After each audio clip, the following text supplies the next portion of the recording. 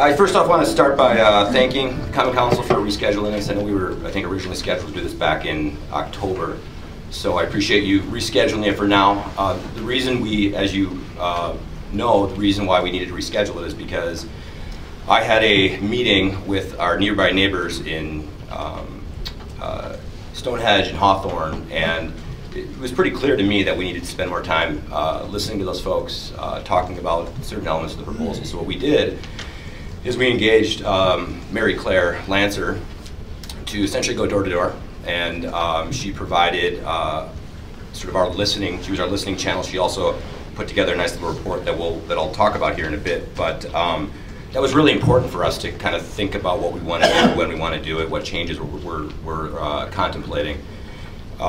So today's presentation is really structured with that in mind. So I've got a really terrific panel of speakers here to talk about a lot of different things, but it's really designed to kind of react to some of the comments that we heard through that door-to-door campaign. So in terms of today, we're going to present a concept for you guys called Ballpark Commons, which you've heard about. And as Joel said, this is not necessarily a new proposal, but it's vastly improved since its inception 2 years ago. And what I can say is it's got a lot of everything in it. You know, it's loved, it's disliked, it's misunderstood, and unfortunately, I'd say it's still very unknown amongst Franklin residents. And while it's got its opposition, I would also suggest that it's got the support, at least from the channels that we're poked into. It's got the support of the majority of Franklin residents. It doesn't mean it's perfect, doesn't mean that there's not a lot of work still to be done, but it seemingly has a lot of support behind it as well. So Joel, like you did, in terms of kind of looking back at history, I was preparing for today's presentation, and I went back and essentially looked at all of the different articles, because as everybody knows, this is a pretty well documented project. So I want to walk everybody through that, because I think it adds sort of interesting context to where we are today. So as a reminder, back in 2013, I submitted a proposal to, at the time, the then current mayor, Taylor, and the then current alderman. And the proposal was essentially a city finance stadium with the hope that development would be right around the corner. And then a month later, that same Common Council rejected, but they gave me a counteroffer. And I completely forgot about this point, but there's an article out there that talks about this. And the counteroffer was, if you could commit to the development, and at the time it was $40 million, we would be interested in evaluating that. So my reaction at the time was I need to do some self-reflection. I ultimately came back, did some self-reflection, and committed to the $40 million worth of development. And did that as evidenced in the MOU that I negotiated with the city staff at that period of time. So we then negotiated the MOU, and then in March 2014, it received unanimous, I believe it was unanimous, support from the then task force that ultimately proposed to the Common Council at the time to move forward with the MOU. And then in April 2014, the Common Council went into closed session and voted down the proposal 6-0, citing multiple unknowns. And there's a couple articles out there that talk about what those unknowns are. Specifically, they are no firm commitments from developers, lack of land ownership, and then lack of county support. However, as Joel said, the county did approve the use of the stadium. So, I share this again as a means to remind everybody about all the work that's been done. So a lot of the things that we're going to be talking about, we've talked about DNR issues. I'm not saying we shouldn't revisit them, but I think there's a really interesting body of work that can be leveraged as we reevaluate this. But the other thing, in terms of the unknowns, I'd say it was a really tough time for me to go through that. When you guys said no, I'd say I'm kind of glad you did it, because today's proposal, the concept that we've got today, is pretty strong, and I've worked through a lot of those unknowns. So, and I'll walk you through what those are. I mean, the first is Oak Creek. We spent about a year trying to get to a deal with Oak Creek, and there's a misconception out there that Oak Creek said no to the proposal, and it's simply not true. Oak Creek wanted to do the deal. They said yes. As a matter of fact, they signed a memo of understanding with us, and it was based on us securing a piece of property off of Highway 94 between Drexel and Rawson if we could win the land, which was at the time in receivership. So long story short, we lost the land at Continental, and I sat back and kind of reevaluated everything. But there were things then going on in this city of Franklin that reignited my interest, because what people always ask me is, why are you making another run at this? And I would say simply because I think I've evolved, but I think the city's evolved too, as signaled through the 3 studies that you guys are doing, which I think signals to developers that you want to be a competitive city. So you've got these 3 TIF studies going on in a number of areas, and as Aaron said, this is Area A. There's a number of surveys out there that talk about how hungry, no pun intended, but how hungry the city of Franklin is for retail and restaurants. And then lastly, the recruitment of the economic development director. Sort of long time coming, and Aaron, welcome. But all those to me, I think, were signs. So again, I share this with you because I think it becomes a foundational element to the narrative, our narrative. And when I say our narrative, I'm talking about the developers' narrative, but also the city's narrative in terms of where we're at today. So now what I want to do is I want to just give you a, excuse me, give you an executive summary of Ballpark Commons. So I wrote this, and I want to kind of go one by one. It took me a bit to write this, but I think it's a pretty good summary of what we're trying to do. So carrying forward the vision of Franklin residents, we are proposing a sports-anchored development called Ballpark Commons. By leveraging the success of the Rock and building a stadium and indoor training and tournament center, the collective sports venues will become a catalyst for creating a sustainable, walkable, bikeable, connected mixed-use neighborhood and sports destination, which is very attractive to top talent and employers, millennials, and an aging population that can all live, work, and play in a fully integrated community. All told, we estimate somewhere between $100 and $130 million worth of development in phase 1 of Area A, and we think that this is just the start of Area A.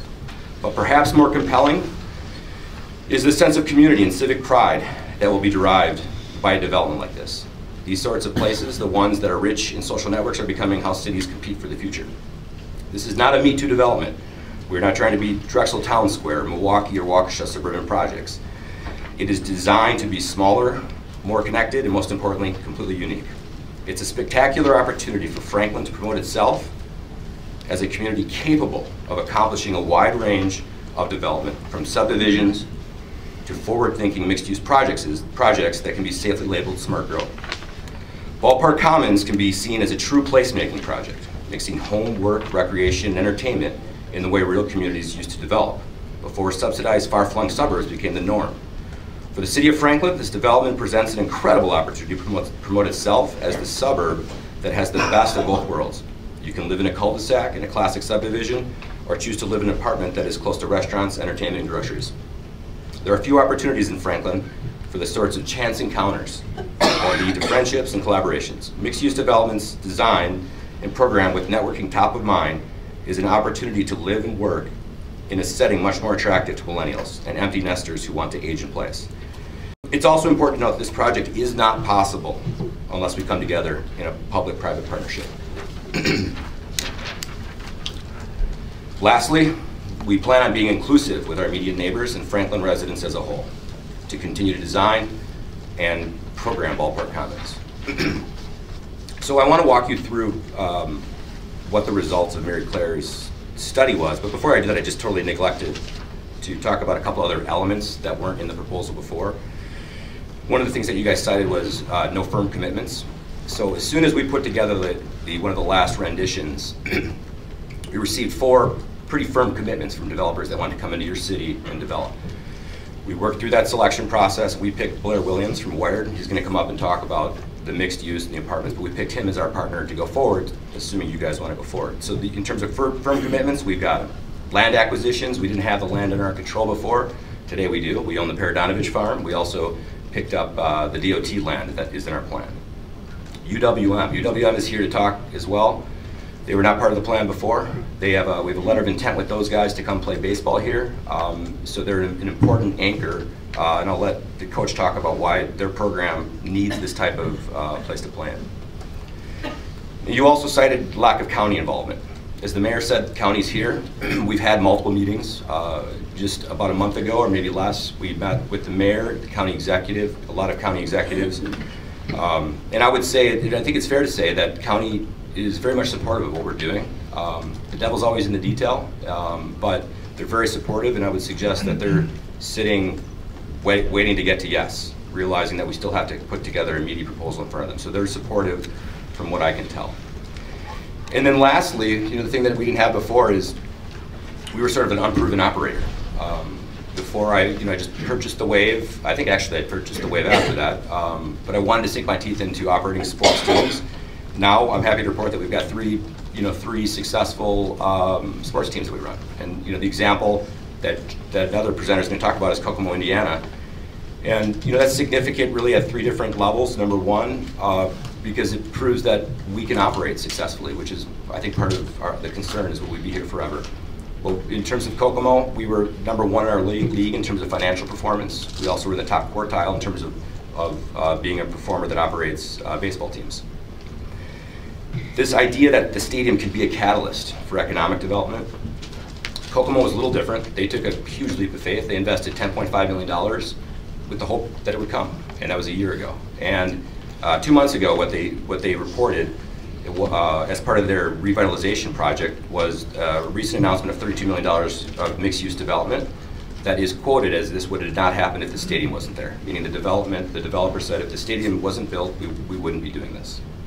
And then lastly, again, Josh is going to talk about it, but this baseball project galvanized this community in a really interesting way, and we're going to talk about that later. So again, I say that because it's a much more involved proposal. I think over the last 2 years we're all better for it, but now we come to the table with a pretty sophisticated proposal. So now let's talk about the findings of, I'm going to call this the Mary Claire report, if you don't mind.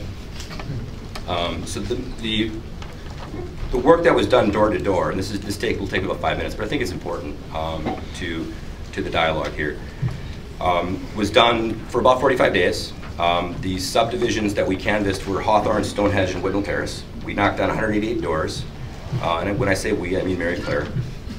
Of the 188, we spoke to 131 people, and those conversations were less than a minute up to 90 minutes each. We also visited with businesses along the Rawson and 76 corridor, specifically 48 businesses, mostly managers and business owners. And we also contacted numerous residents and business owners that were recommended by other contacts. So the summary of that feedback was that adjacent homeowners were our top priority, and outreach started with the closest properties on Hawthorne and Stonehenge. And nearly everyone appreciated the personal outreach. The closer people live to proposed development, the more likely they are to be opposed. If people are neutral or supportive, they don't want their neighbors to know. Nearly all businesses closest to Rawson and 76th Street strongly support the sports complex expansion because of increased vitality it would bring to this trade area. Some mentioned that more rooftops would increase their customer base. In terms of Hawthorne, no homes predate landfill operations, and the closest homes that were built in the 1970s. And their top concern was methane management. There are 2 reported methane incidents that occurred in the 1990s. We told residents that the DNR has ultimate approval authority, and that if the DNR denies this application, the sports complex cannot be expanded. Their second concern was water quality. All homes have private wells of varying depths. Closest homes have their water tested for chemicals twice per year. No one we met with reported positive findings for identified chemicals. But there is concern, however, that ground disturbance will decrease water quality and quantity. Their third concern was property values. In terms of the other side, or South Rawson, there is not much opposition to the proposed development south of Rawson as to the sports complex expansion proposed north of Rawson. When asked for suggestions for additional development at the Rock, the primary response was none, ever. Stonehenge. Homeowners built with the understanding that the proposed multifamily mixed-use site would be developed as R3, executive single-family lots, like their own. Their top concern was decreased property values. Residents believe that apartments will decrease their values, especially for those homes adjacent to the site proposed for rezoning. Their second concern was safety, given perceived caliber of renters at any rental price point and demographic. There were many themes, but many will be interested in a lot of the detail about architecture, materials, landscaping, renderings. Some mentioned decreasing our density. There was not as much opposition, however. In fact, some outright support the proposed expansion to the sports complex. Most like the horse farm, some immediate adjacent did not. Thematically for both neighborhoods, there is concern around lights and noise. Residents are skeptical that current levels indeed meet city ordinances. There also is concern of traffic. I believe Rawson is already in poor repair, and there are questions about how increased traffic will affect those residents. Roadway design capacity, roadway jurisdiction, approval of access points, and traffic impact analysis were all described as topics of required subsequent approvals. They also were concerned and had doubts about viability of the minor league baseball. A major theme was that many neighbors used and like the Rock and appreciate that Mike is pro-Franklin resident and business owner. There's concern about the requested financial participation. There is a theme of sympathy with residents who live closer, including Greendale residents who are affected by lights and noise. There's another theme of Franklin that should establish and promote their vision for development instead of missing opportunities. Another concern is the distrust of regulating agencies, politicians, and the applicant.